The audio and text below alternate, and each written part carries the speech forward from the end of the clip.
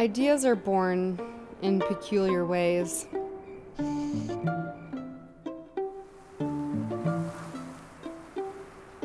But a ski trip pursuing epic conditions was no accident. A culmination of ski bumming decades birthed this plan.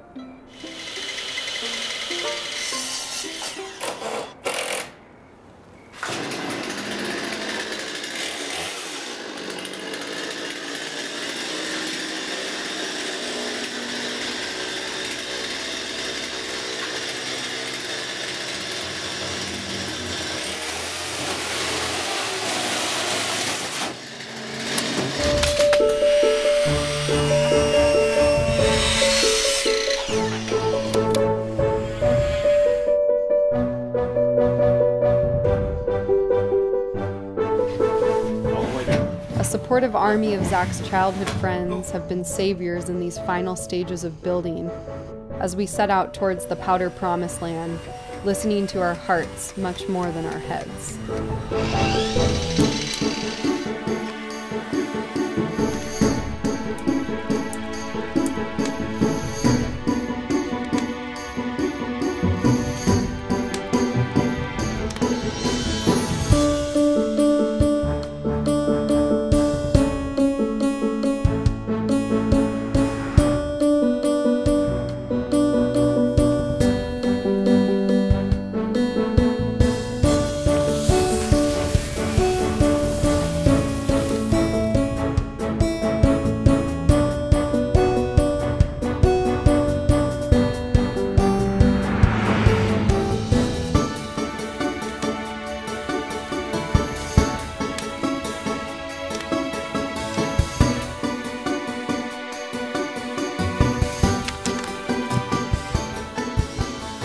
Zach hasn't slept in 3 days. I just see quite a bit more stuff that we could keep doing endlessly. So the idea that the project is done is, I don't know, it's never quite done. But at some point you just gotta call it good and go. What I got, yeah, is a big ass dream. It took 10 years to develop the scheme. Now I'm never going back. Finally I'm on a roll. If you want to bad enough, you always have to lease your soul. Neighbors say, As the miles fly by, the house fills with numbers. There's 2 skiers and a split porter, and about 2 filmers. That all live 5? Yeah. People in gear avalanche from every nook and cranny of the house. Sam, Andy, and Neil have arrived, and officially we're at 22.4 square feet per person. Does this this turns this way and you sleep up here too? I'm never going back. Finally I'm on a roll. If you want it bad enough, you almost have to lease your soul.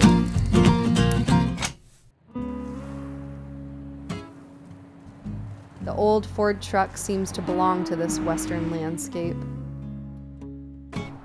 The boys have coined her Rusty D. I think we're talking Rusty D here. Rusty D's getting the first duct tape repair job. Even better than that is it's totally critical. Like, we were not gonna make this drive potentially without this roll of duct tape here. So. Okay guys. Here we go. Do you guys want to tell me what you're doing? The accelerator pedal is getting stuck completely forward, and it's actually causing it to be quite dangerous and jeopardizing our chance to get to Silverton tonight. Oh, that's gonna work, man. Jeez, okay. It's gonna be hard to push that gas pedal in. Go feel it. Let's see here. Okay. We might not. I think this takes 16 volts. Oh, should we get jumper cables? Might as well. It is 4 in the morning. Some of us want to play by the rules of sanity, fix the truck before crossing the snowy pass. And some of us just really want the powder. What the beauty of it is that we're totally unreliable. We could break down at any moment, We could tell somebody that we're gonna be somewhere, and there's just no guaranteeing it's gonna happen. We woke up this morning and our solution that was working really well last night had kind of stuck up, and our bungee had lost a bit of its spring. Neil here's got a pretty good solution for it. Oh, we're just gonna get another bungee on there, tie it on there real tight, and hope she holds. Trusty bungee. Crazed minds demand drastic measures. Silverton opens tomorrow.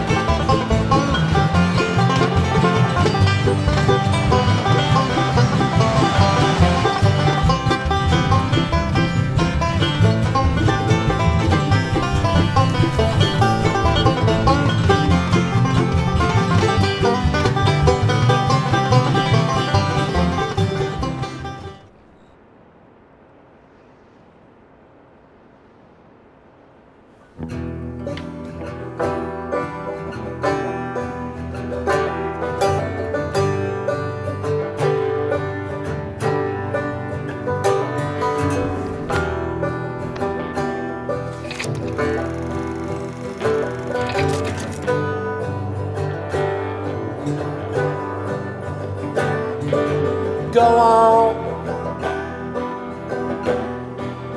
do what you want to do. We've made it to Silverton, and a hearty portion of what we needed has been served.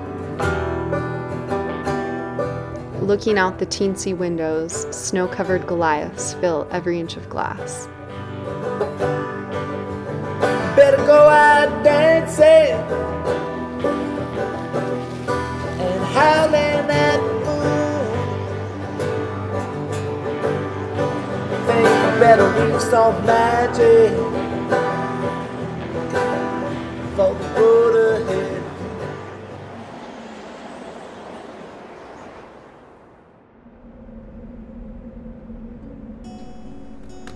Merry Christmas. Some of the worst avalanche danger skiers in North America have known plagues the mountains.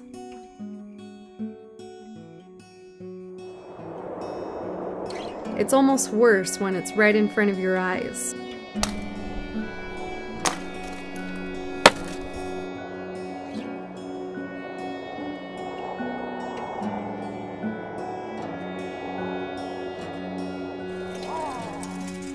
I'm beginning to feel the effects of having roots and no roots.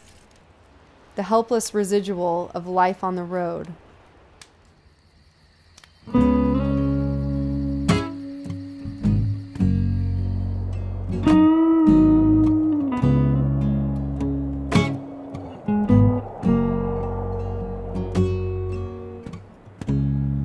We've both been around. There is still no snow anywhere else in the country. Skiers are sharing a similar story about less than ideal conditions out on the slopes. There's some grass poking through and some sticks and logs. With no snow in this country, there is one place we know for deliverance. We're going to Canada.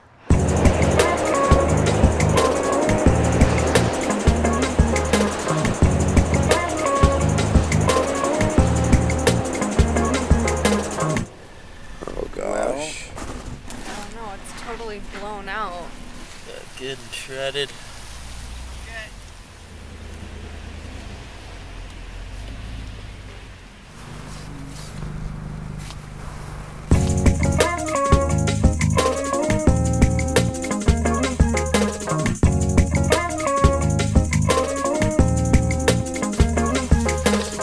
Want to use a shovel? Here's a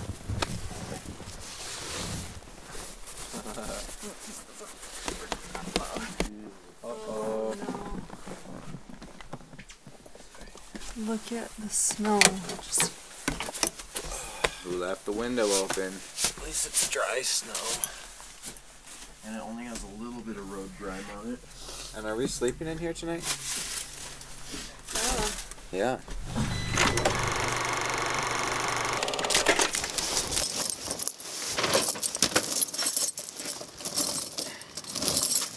Yeah, you can usually hook the back side. Yeah.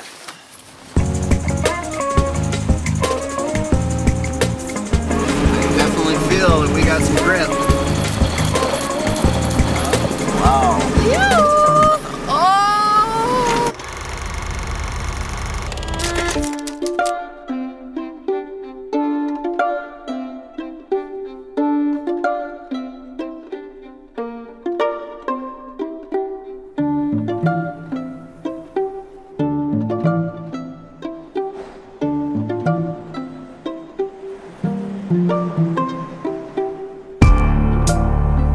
We've made it to Canada in our favorite ski area, and they've agreed to let us stay in their parking lot.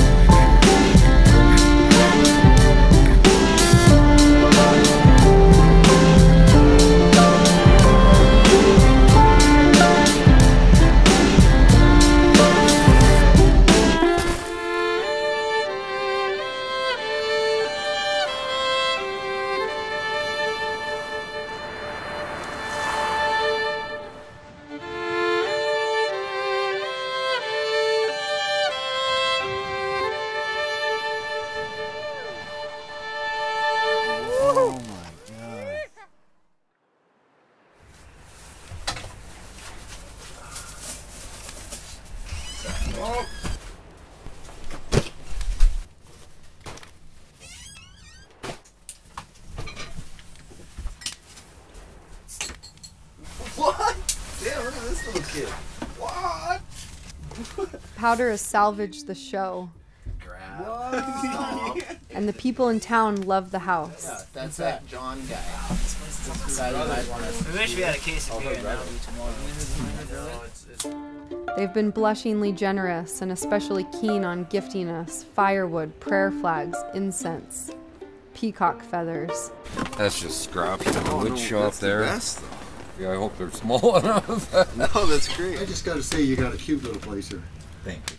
I love this one. It's like right on, man. Is this your house? Yeah. Can I go upstairs? How many's that sleep? 1, 2, 3, 4, 5.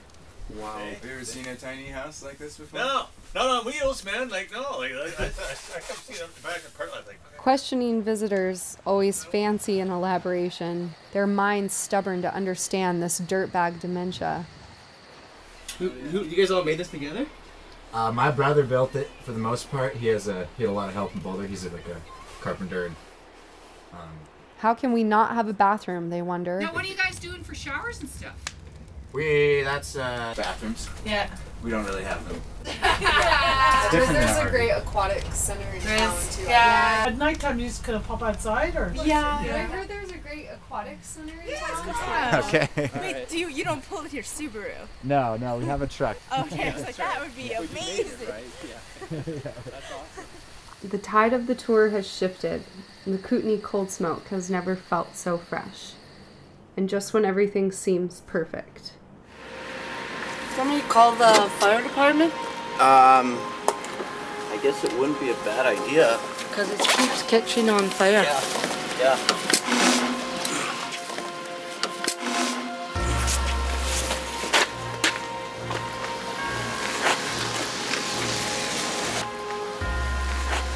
And then it was glowing under here. So as it was sprayed, and then it would catch on fire again. Fire dispatch. Go ahead. They gonna need their flat deck or just a regular record? That electricity goes boom, hits that metal on the fuel, and the electricity just goes and starts electrifying anything that's touching because it's grounded. So it's going. After 600,000 miles on the road and one final heroic effort, Rusty Dee delivered us to winter, ending her life in blazing glory.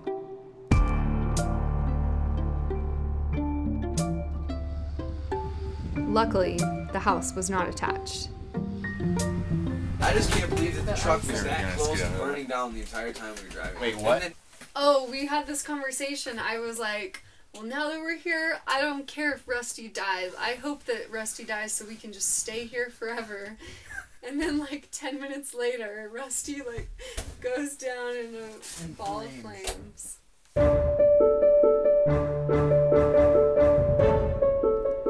It's hard to know where home is sometimes.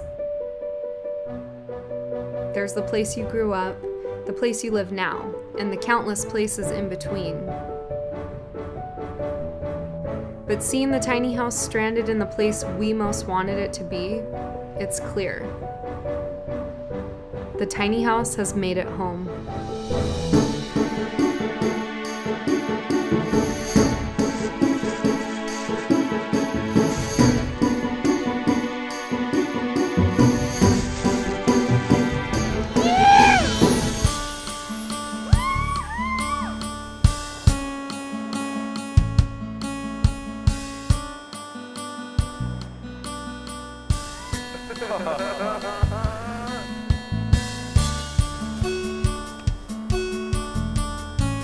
Canada, thank you for your charming characters and gluttonous wonderland of peaks, powder fields, and pillows.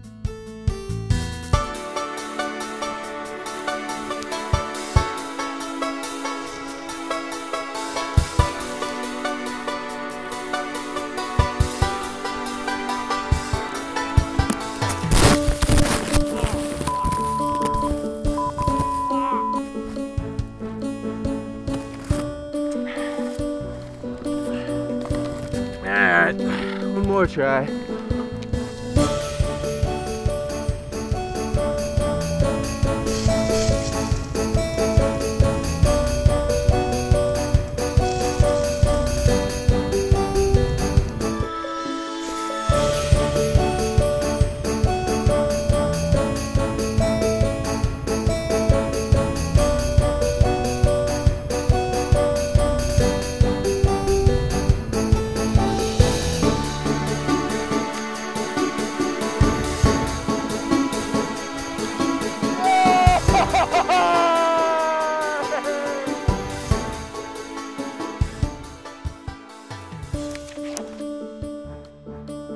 Living in the tiny house, we learned that it's so much more than a house, so much more than a powder-crazed ski-mobile. It's a way to spark conversations, make new friends, and be at home wherever you go, and serves as proof that ideas can become reality, even if you're afraid of what they might turn into.